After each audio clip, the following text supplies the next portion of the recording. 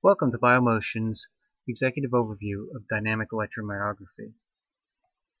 For each muscle cell contracted, there is a small electrical potential or signal associated with it. The more cells recruited, the more electricity is generated. A sensor called an electrode, or specifically a signal preamplifier, picks up these signals simultaneously with the motion capture data mentioned in previous videos.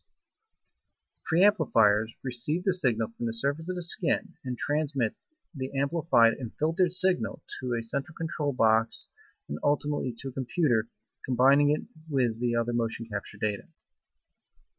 The signals are identified to the muscle that they represent.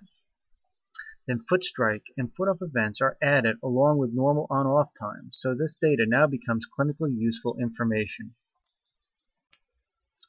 Graphs from multiple muscles from a single gait trial or multiple trials are plotted and compared to normal.